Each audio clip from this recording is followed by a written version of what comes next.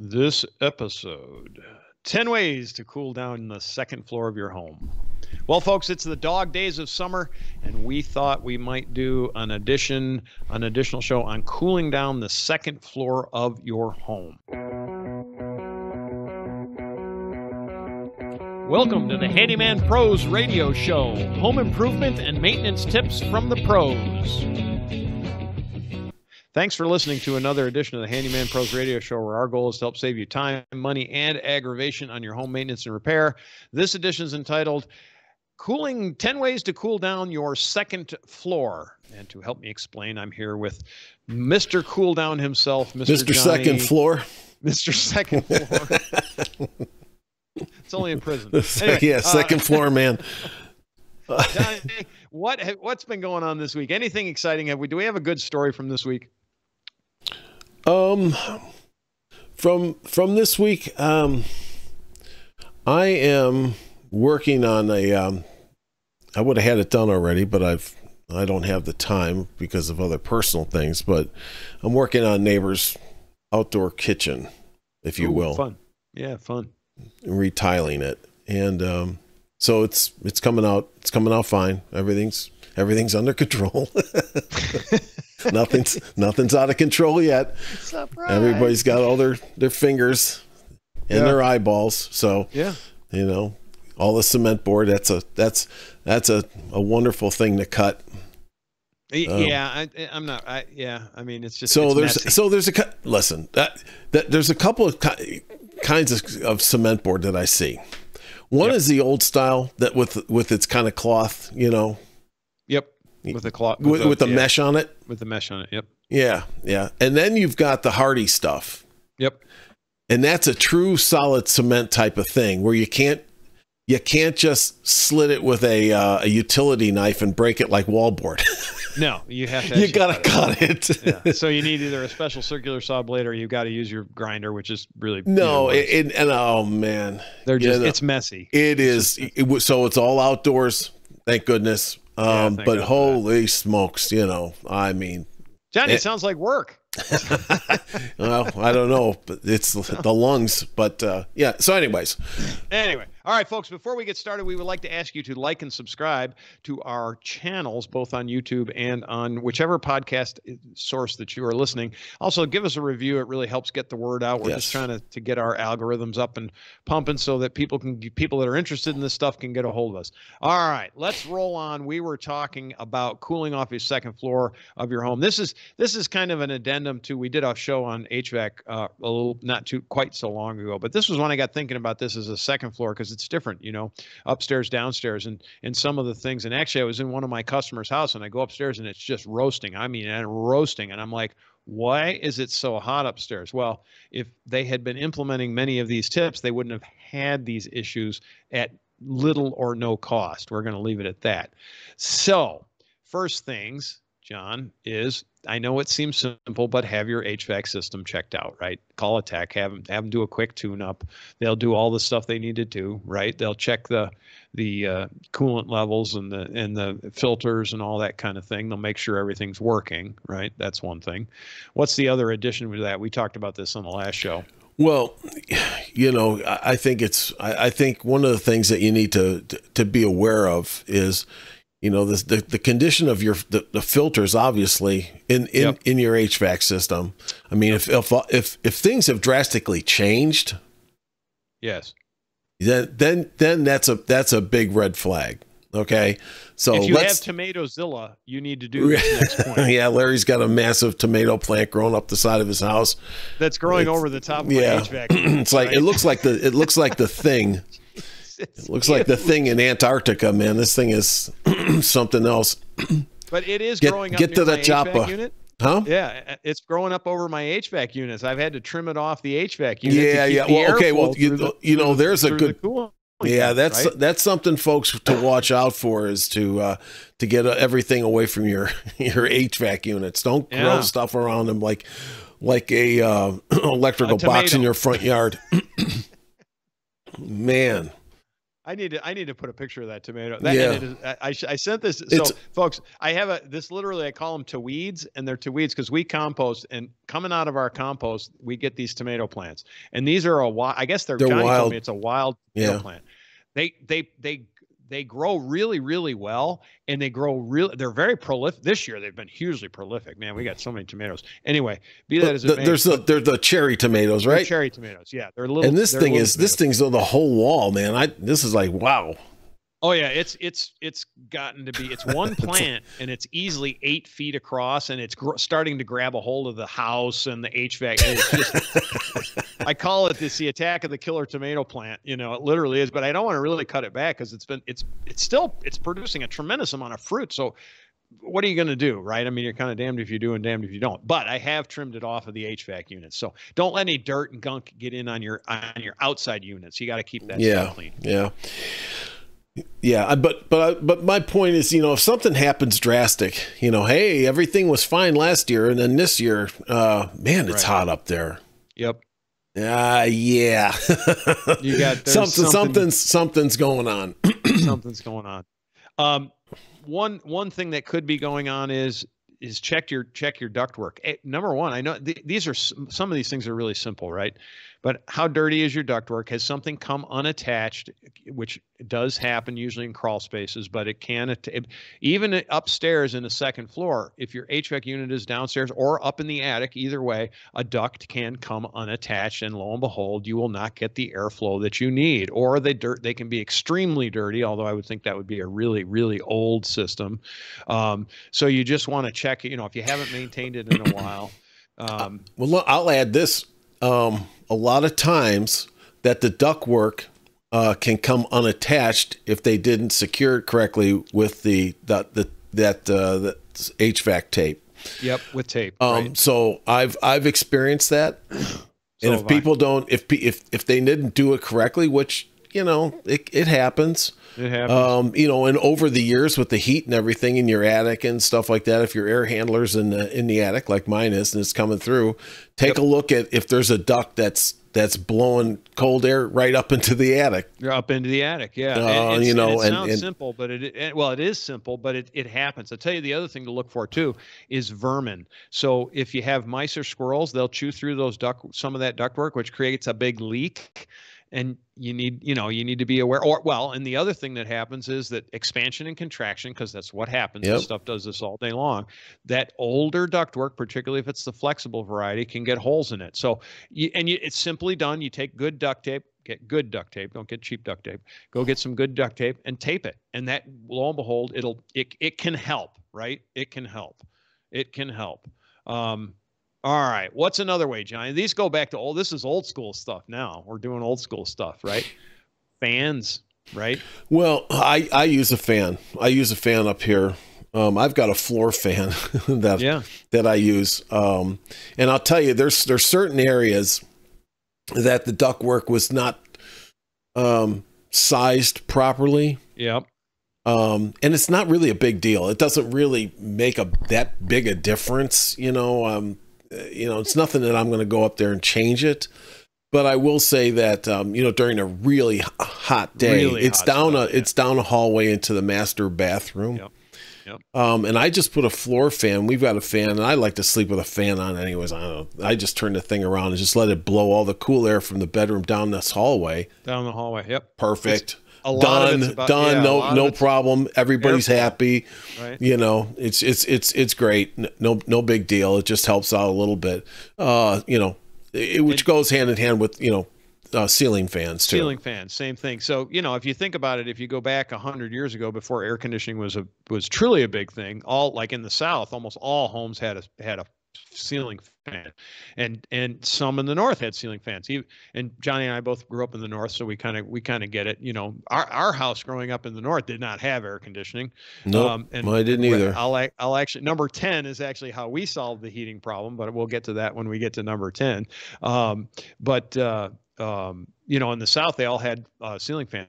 and they do work. I mean, just moving that air around, and it just makes you feel cooler. You know, it just makes you feel cooler, and so it does work. So it helps, and in the least amount of case, it helps to give your AC a boost. It's an inexpensive way to give your AC to make it work longer, basically.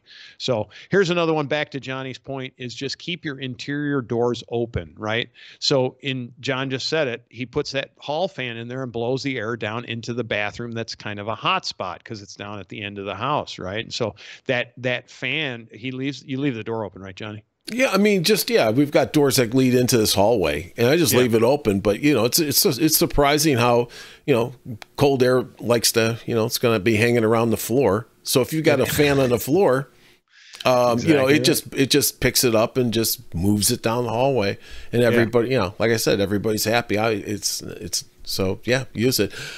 You know, I'll add that. I don't know if it's on your list, Larry, but you know, insulation in the attic. Yeah, it's check your attic. Yeah, we'll get to that. Yeah, well, I mean, it's really simple. But all right, so the next one is, and this is like if I go in my father-in-law's house, aka the dungeon, he does this she puts the lotion in the basket. What are you talking about here? Good Lord. No, John, it's not. God. He's living with a real life Buffalo Bill. Oh yeah, there's a good one. Thanks. No, he keeps all his blinds down and blinds and curtains, right? Okay. And or you know, add solar film to some of those windows that are really like, you know, southern facing, right? If you want to call that is a great tip. Yeah. Oh yeah. I will tell you that go investigate window film. And you might not see it at the big box stores. You will see theirs. They'll have like the Gila ones and stuff like that. But if you take it up a notch, you can find not even tinted. Okay, it might be clear, but it'll knock out all kinds of UV rays. Yep. That can be put on your windows. So it's your choice of, you know, tinted or not, but it's really, I just went through this. So there's some good film out there, and that's a good tip, because I've been in homes with those windows that are southern facing or, you know, west. Yeah. A lot of sun. Yeah. I mean, it is brutal. It's brutal. And I'll tell you, there's an additional benefit to that. It will reduce the amount of sun fade that you have on anything that's in front of those windows. So we're really cognizant of that here in the South, because it's so absolutely such a fact. You know, one of my recommendations to one of my customers, they had 2 windows in their living room, and it was like a 2-story living room, but the windows are way up there, and the sun was just blasting through these things. Yep. I'm like, you know, just get up there and put some film on them.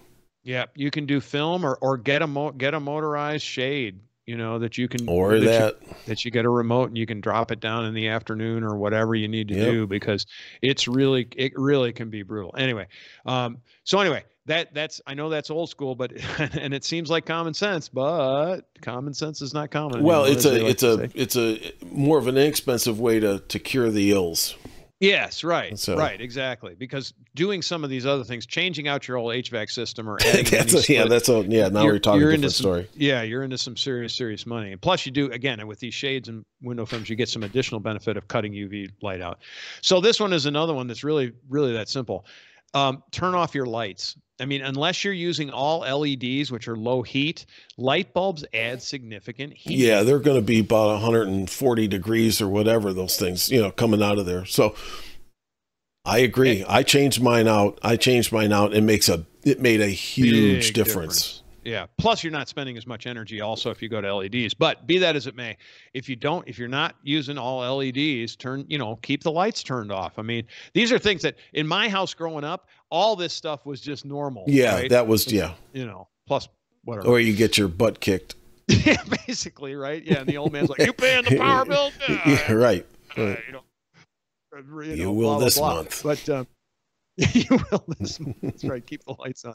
So if those things don't work, then we can, you can always consider a window unit, right? So you can do some zone cooling with a window unit. They do work. We just put one in. We have down in my mother and father-in-law's place where we stay a portion of the time. They have it's a bonus room, which is a room above the garage, and bonus rooms, folks, if you don't know what they are generally awful spaces to live in because they're cold in the wintertime and hot in the summertime because you have this great big open space underneath it called the garage, and air flows in under there, and if hot or cold either way, and there's no way to really HVAC it well. But we had to put a window unit in there because it would be 110 at night. It was crazy. It's crazy when we were trying to stay down there. So we put a window unit in just for that room, and that fixed everything up. Plus, or a mini split, right?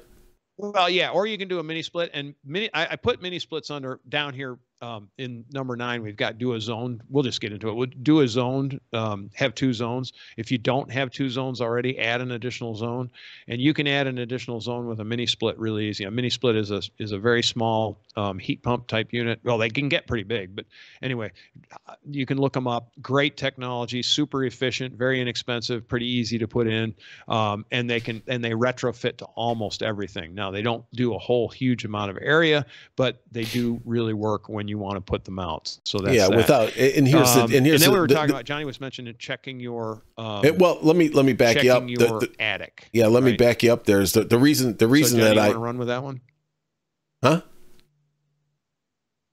Do you want to run with the check your attic one? Yes.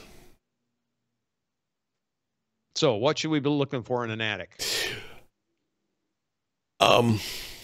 The thing about the attic is that if that insulation in the attic is underneath those rafters or it's thin, brother, you need insulation. Yeah. You're talking about bat insulation, or are you talking about either way? Yeah, hollow film. Yeah, it's true. It's kind of either way. Either way, but if it's below the rafters, man, I am telling you, I did it here. Blew in insulation up there and filled it up. It changed the whole house. Changed the whole second floor. Yeah. I can't tell you how it. I mean, I've told this story before. If I walked downstairs, it would be cold. From the AC. I'd come back upstairs and I'd hit a heat wall. Heat wall, yep. For years, and I couldn't figure it out. I couldn't drive the temperature up here. If it got really hot, I couldn't drive the temperature in the second floor to, let's say, livable. 74. I couldn't get it down to 74 on its best day. Once that happened, no issues again. That'll cost you a little bit of money, but that money pays for itself. It pays for itself in rapid order. It really does, both in heating and cooling, and utility. Just from using it. Just from utilities. Yeah, just from utilities. It's kind of a. It's not a hard job. It's kind of moderate. It's messy. I will say that, just depending on how you're doing it. But anyway, it's definitely worth it. One other thing too on your attic is make sure your attic has good ventilation as well. So attics are one space that do need to breathe. Yep. So you need air coming in through the soffits or out on the edges and going out through the roof, right? Seems simple, but if that air isn't freely moving in there, it's going to contribute to the heat. And there's a couple of different ways to get that heat out of there. You can put a power fan in, although you don't need to, but it just depends on the specifics, and we could get into it, but we're not going to. But the bottom line is there needs to be clear access. There needs to be a way for air to exit the roof somewhere at the peak is what it is. And there's multiple different ways to do that. But if it's not functioning, you will get excessive heat buildup in the second floor. Last but not least, this is what we actually did at our house because my dad was not putting in an air conditioning system in our house. We lived downstairs in the summertime. That is what we did growing up. I can't tell you how many times that when I was in Chicago that when it got hot in the summer and we didn't have AC, that we would retreat to the basement. Yep. And brother, the way homes were built in the 50s, those basements weren't to be lived in. It's just a fact. You know, everybody, in the neighborhood threw a piece of carpet down there and built a tiki bar and said, great, back then. But, they're usually pretty damp. They're they're not built like they are today, before the codes and everything changed. But it was cool. It was cool. And it was, our house was, we moved into one of the old sections of our home, which was basically old, meaning 1812. And for whatever reason, there was this one section of one room in particular that would always stay cool. I never did really figure it out. Don't really care, but it always stayed cool. And that's where we'd sleep. We'd sleep in that room and it was always cool. But yes, move into the basement. Now, in those situations, John, I don't know what it was like in Chicago. And Chicago was actually hotter than Rochester, but we only ever had really 2 weeks a year that were really unbearable. It was more than that. It was the summer. So, yeah. I mean, it gets pretty damn hot there and conversely cold, but, leave that for another day. But yeah, I mean, we used to retreat down there. I'm like, I can't take the heat. Yeah, no matter. Take the heat. Yeah. I used to lay on the floor on the first floor. It was a ranch, so it was the top floor with a fan at my feet. Yep. On the floor. I couldn't get cool. I just remember that as a kid. Now we're dating ourselves. And then my dad put in a window shaker, window unit to cool the whole house. Yep. So. And to kind of give some historical perspective, not that it matters that much, but it does. When we were growing, that was in the 70s, right, Johnny? And I don't 60s and 70s. 60s and 70s. And I mean, just to give you say, well, why wouldn't you just put an air conditioner in? Well, back in those days, those window units, I remember my dad paid $400 for the window unit in our upstairs rooms. It was $400 each. And in those days, you got to put it in perspective. You say, oh, it's $400. That's not so bad. Well, the last one I bought here was $200 and that was a dollar cost average. I mean, that was like $25 back then. $400 was a lot. Sorry, I've got a leg cramp right now, so I'm moving back. But anyway, $400 was a boatload of money. That was you got that right. And you know what? That window unit was in our we put that in the living room. Yeah, of course. Well, that wasn't in the bedrooms. Like 10,000. That wasn't in the bedroom, so everybody had to sleep in the house with their bedroom doors open because, I mean, otherwise you were dying. I mean, and then one of my best friends, he lived across the street. He got his own window unit for his bedroom. I was like, oh, dude, you're living high, man. Yeah, that's high. Yeah. Oh man. But anyway. that's the perspective, folks. You got to understand. Back in those days, I mean, that was like 2 or 3 weeks worth of pay to get a window unit. And it's not like it is today where it's, 2 or 3 hours worth of time, which is vastly different. So, I mean, I remember never mind. Our first microwave was probably $300. I remember seeing an $800 calculator, John. That did addition, subtraction, multiplication, and division. And that was it. Yeah. That was in 1972, I think. And I was just like, wow, that's cool, man. I want that for school. The guy said it's $800. I was like, yeah, I don't think so. That was like almost a year's worth of pay at the time. Anyway, so, all right. We digress. With that, yes, we digress. With that, Johnny, the spaceship has landed. Do we look at it or do we take it apart? I've lost my witty spaceship. You lost your witty spaceship. I've lost my edge, man. I gotta get Allie. I don't know, out. Larry, but when they brought you aboard, that they had the curtains drawn, though, did they? Which curtain? Yeah, that's the question. Just the one around the exam table. Weren't you on the table next to me? They told you to put the lotion in the basket. Down there's Larry in the well. All right, folks. All right, with that, folks, if you have any questions, comments, or concerns, or you want the inside track on what these jokes actually mean, by the way, watch Silence of the Lambs. You'll get it. You'll get it. Never a dull moment here at the Handyman Pros Radio Show. All right. did I say questions at handymanprosradioshow.com if you have any questions, comments, or concerns? Yeah, I think I said that. Johnny, take us home, baby. All right, folks. Listen, for the remainder of the summer, stay cool. Check all the things that we were talking about here. Hopefully that's going to help you. Stay safe this week. We'll see you next time on the Handyman Pros Radio Show.